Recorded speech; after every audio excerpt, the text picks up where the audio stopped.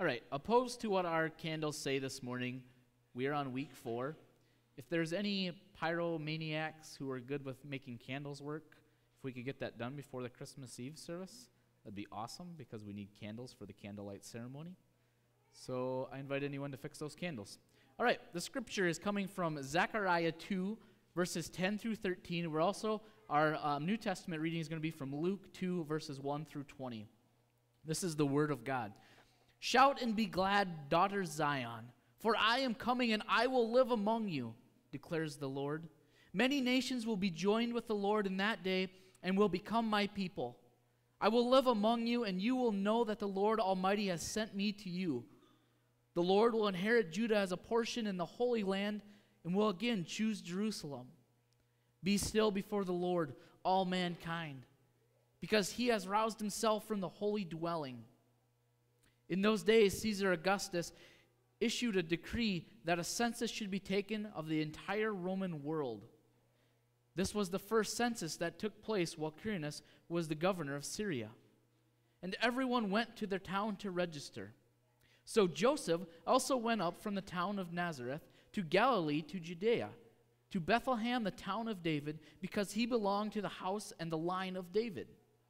He went there to register with Mary, who was pledged to be married to him and was expecting a child.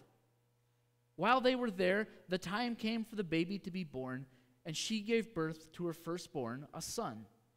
She wrapped him in clothes and placed him in a manger because there was no guest room available for them. And there were shepherds living out in the fields nearby, keeping watch over their flocks at night. An angel of the Lord appeared to them, and the glory of the Lord shone around them. They were terrified. But the angel said to them, "Do not be afraid. I will bring you good news that will cause great joy for all the people.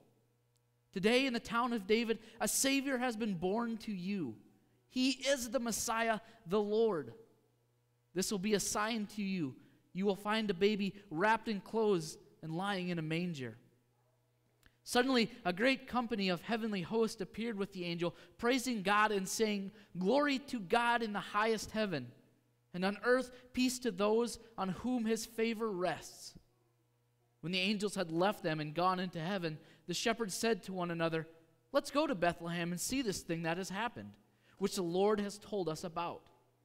So they hurried off and found Mary and Joseph and the baby who was lying in a manger.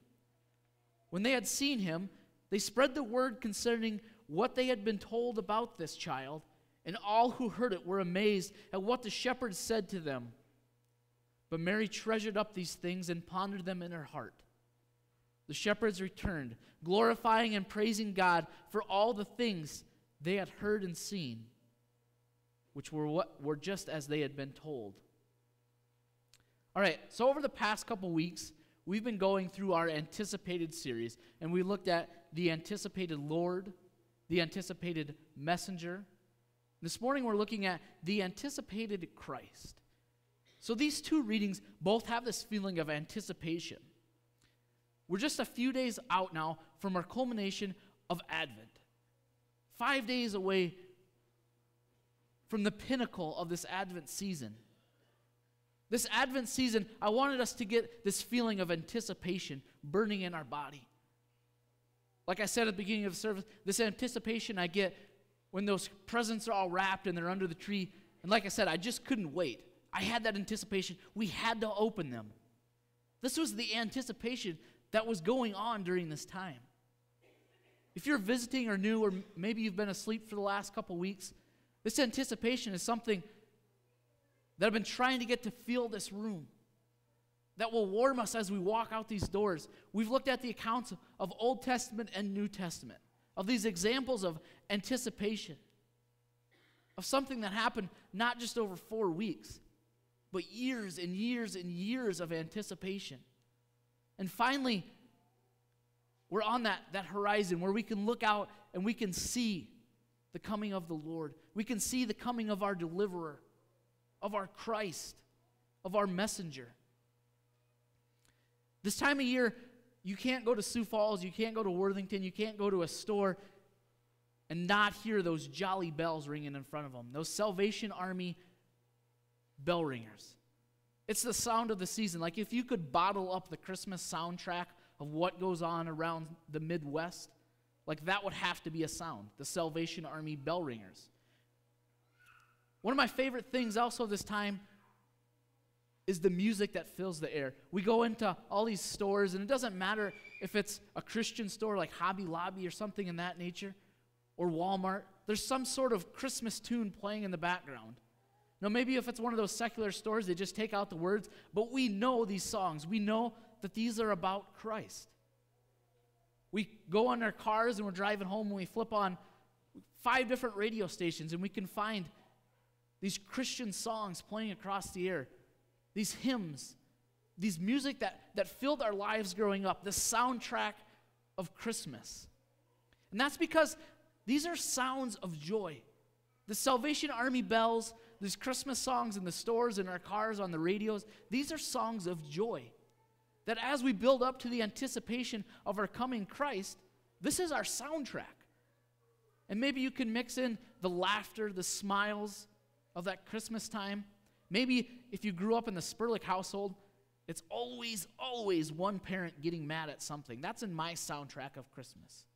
But we have to have these, because with that yelling, with that chaotic Christmases I grew up on, came joy. That somewhere down the line, we appreciated. We knew what was to come. The joy of Christmas. I love these Christmas songs. I love the old hymns. And if you're coming to our Christmas service, we're going to sing a lot. So drink some water that morning, because we're going to have like 5, 6 songs, and it's going to be a lot of singing, because that's what Christmas is about. This joy of the coming Christ. Of all these weeks of Advent that we've been going through, leading up to the anticipation of Christ to come now. And that's the joy that's going to happen on Friday. These songs talk about newborn kings. They talk about wise men, stars of David, mangers, cribs. They talk about the very Son of God being born unto us and doing something that no human could do. This divine nature of God sending his only Son to us. And that's what we anticipate this morning. Even non-Christians walking into Walmart hear these songs of joy. So what's that mean to us as Christians?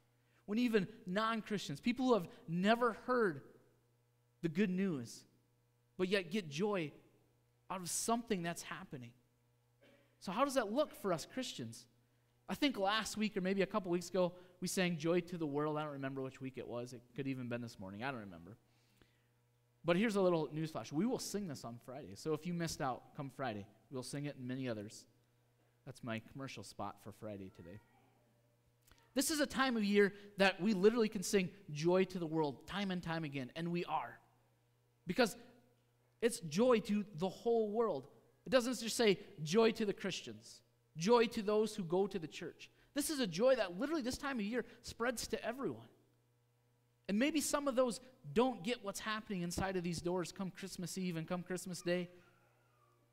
My friends who aren't very church, they say, man, you got to do 3 services this week?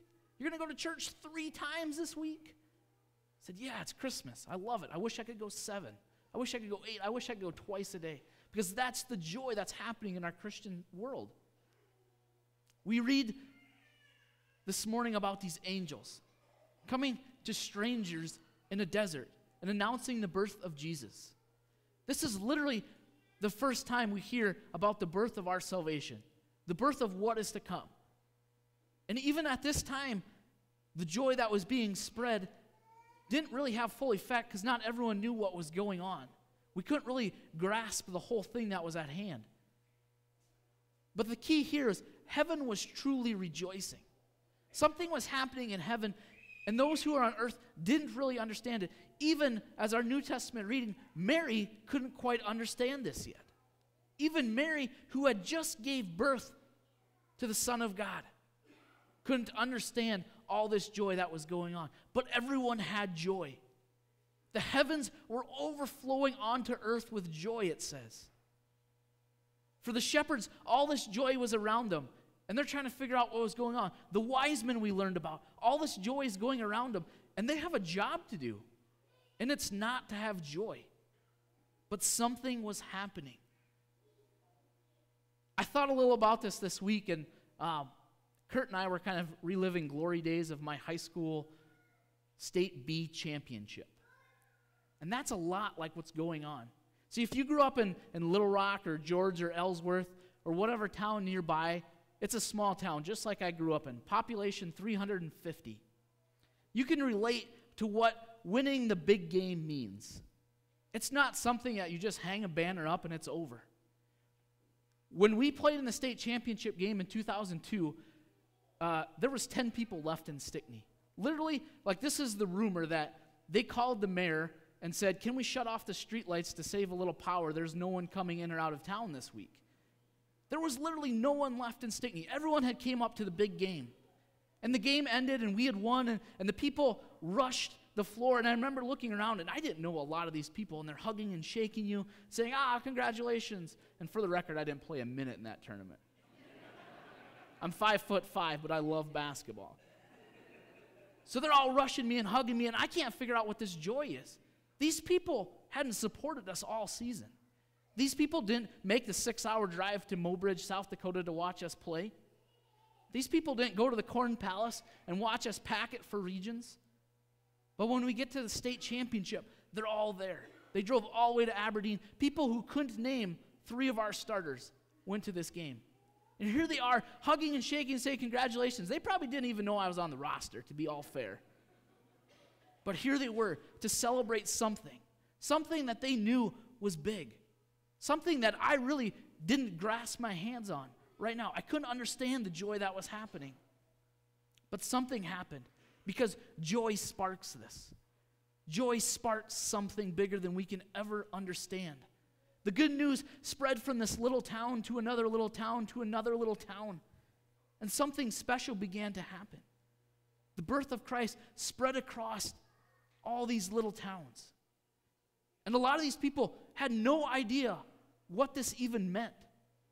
They weren't there when Mary couldn't find a place to have the baby. They weren't there when Mary was going through all these questions, when she had to face that she was pregnant and a virgin. They weren't there. They didn't know how much Joseph had went through. They didn't know family struggles of this family. But yet here they are for the joy. See, our culture today has taken this good news and we've turned it a lot. Now we manufacture and we sell this time of the year. And some great things can come out of manufacturing and selling. For example, all those little Christmas ornaments that have maybe a psalm or something written on them. And if you have a grandma like mine and she goes down to like Walmart and Sioux Center and she'll buy like 50 of those and give them to everyone she knows, she's taken an object of manufacturing Christmas and just made it spreading of the good news. So sure, there are some good aspects of this manufacturing of Christmas. But everywhere we look, every corner, every little place around town, even when you drive into good old Little Rock, right there, season's greetings. Except for there's a couple bulbs going out there. If they're town country members, we're wondering if you're going to get those fixed before next year. So, anyways, even as you drive into Little Rock, we have this plastered season's greetings. We have the snowflakes up and lights on all over town. Maybe for some of us, we get joy out of that celebration of giving our spouses gifts. Maybe we get joy out of seeing our kids open those gifts. Maybe even some of you literally get joy out of finding the best bargain in those gifts. Maybe that's your joy this year. But it spreads, and people don't really understand how that joy started. But it spreads like a wildfire. And we do things that truly bring joy. That something as simple as a baby lying in a manger, being born thousands of years ago, can still bring us joy because we know what that means to us today and going forward. That was the good news that spread like a wildfire. That was just like this disease, and everyone got it. Over the past few weeks, we've been talking about this joy and this anticipation of what is to yet come. With that good news of Christmas, when we come in here and say, Christ the Savior was born today. The good news that will be proclaimed, not just on Christmas, but day after day after day after day. This isn't the joy, the same type of joy that we put over on like Christmas at noon when the in-laws come over you're like, hey, Merry Christmas. That's not that type of joy. This is the joy that when you see the bulletin that Kim's working on, and I feel bad for her because there's so many songs she's going to have to type up, but she's joyful about it, I hope, because that's the joy I get, singing these songs and proclaiming that Christ was born today, that this is the joy that spread thousands of years ago. This is an outer joy that we get just because a baby was born. Not because we get out of school for 10 days, not because you get off work for a couple days, not because you got that present that you've been wanting for 6 months, but because Christ was brought to us. And something as simple as a piece of cloth in a manger in the middle of nowhere. This is the joy that's created when we realize, man, I need more than ever for that baby to be born. I need more than ever for this season to remind me of that joy. Because without that gift, I am nothing, and we are nothing. And that's what this joy should bring us. So what do we do with this joy?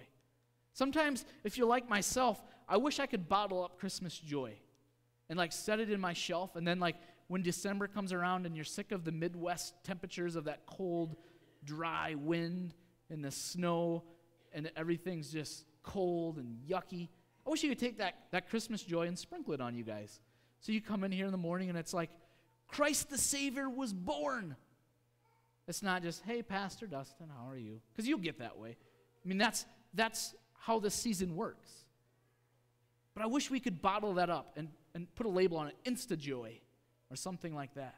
And have that joy, that Christmas joy each and every day. Or in July when it gets hot and dry and you're sweating from the places you never thought it's possible to sweat from, because that's what happens in the Midwest. You could take that bottle of Christmas joy and you could sprinkle it and you'd have that good attitude again. That, man, I love these people around me. I love this gift given to me on Christmas. This baby wrapped in a manger. And that gift on Christmas means more than anything. It makes me forget the sweat dripping down my legs that I don't even want to imagine where it's coming from. That's the Christmas joy. The joy that the angels shared something to the shepherds that day, to a group of strangers, and it spread across. They didn't just say, oh, hey, thanks, nice little angel. They spread this news, and that's what we have to do today. These shepherds acted. The wise men acted. They didn't just ignore the angels. They went and did something with the news. They said, yes, we believe more than anything in this news. We don't know what to do with it, but we'll share it. And that's what we're still called to today. Come December 26th, don't just forget the joy. Bottle it up and say, Christ came for me. That's what Christmas means. That's how this good news literally works. It's good news. It's not just I don't want to rip on the Little Rock paper, but it isn't like that little thing in the Little Rock paper you read and then you fold it and then you use it to spread the cookies out on.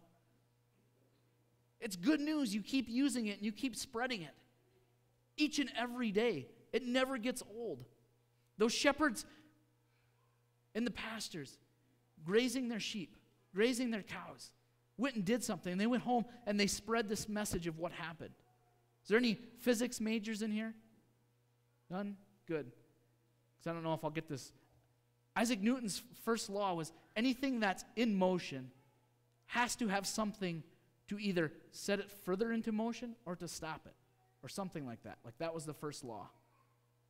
There has to be something to happen, some sort of motion to either stop you or push you forward, and that's what Christmas can be. It can be that motion to say, hey, I need to stop doing these things. Or it can be to say, hey, I need to do more in my life. Now, I don't think that's what Isaac Newton was getting to, but it's the same for us as Christians. Something has to happen to either stop you or to propel you forward. I'm going to go back to my state B championship story because I like to talk about this. We got home after that big game. We got back to Stickney, and we had this welcoming back celebration, and they sit you, and even the guy who didn't play 1 minute has to give a speech saying, hey, thanks, everyone. But it didn't just stop there. If you've been part of this, you go and you meet the governor. You go and you talk on radio stations, and we had Mitchell had this radio show. It's called the Quarterbacks Club, but it was only I don't think a quarterback was ever on there. It was a huge basketball show. But anyways, you go on that and you talk about all this, and you hung the banners in your gym. And if you're like the 2006 George Little Rock champions, you had a welcome home ceremony 10 years later again, celebrating this. It never ends. And if you're like me, you sit down with Kurt and you relive these moments. That's what the good news was about. It just didn't end there. Something kept happening and happening. And we have that banner in our life saying, someone came for me. Something happened. And through all this, it's something to keep celebrating. It's bigger than a state B championship. It's bigger than any game. It's our lives. And that's what the good news brought to us. Let us pray. Heavenly Father, we thank you for the anticipation of the news yet to come.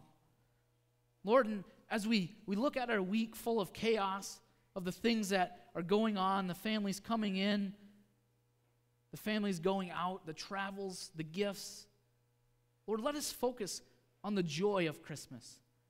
The joy far greater than a state championship, the joy far greater than that present that we've wanted, the joy even greater than giving that child the gift that they've wanted, but a joy only given through your Son, a joy that we truly can't understand, but it's there. We ask these things this morning in your name. Amen. All right, we have communion this morning, and our communion we'll invite people forward this week. So you'll come up around and we'll have 3 stations, so we'll invite you to come forward. If you are unable to physically come forward, just kind of give us a little wave or something, and we will come to you. We want to make sure everyone gets communion. So if you're unable to walk forward, just make sure you let one of the elders know. All right, and also with this, we invite anyone who in their heart feels like they can come up to this table. So if you feel deep inside your heart that you are welcomed at this table, come and celebrate. This is a celebration of the Lord's Supper. This isn't this sad moment when we think about this, but literally Jesus wanted us, as often as we eat and drink, to celebrate this supper.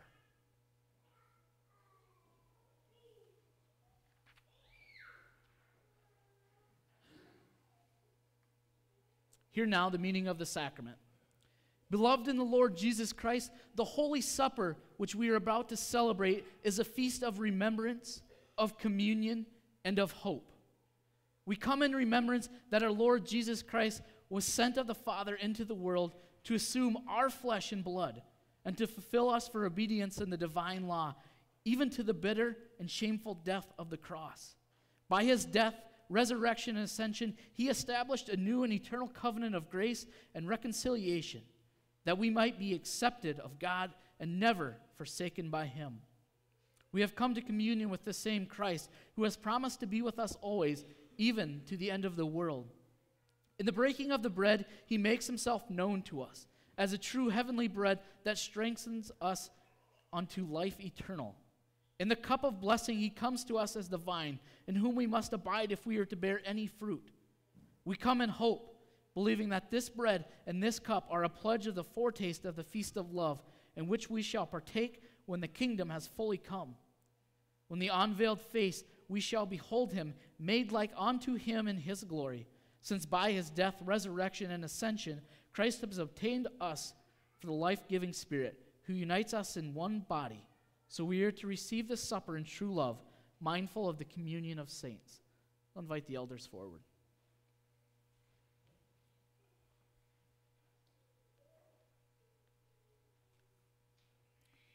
Let us pray. Holy and right it is on this joyful day to give thanks to you in times and of all places. Lord, our Creator, almighty and everlasting God, you have created with all of its host and the earth with all of its plenty.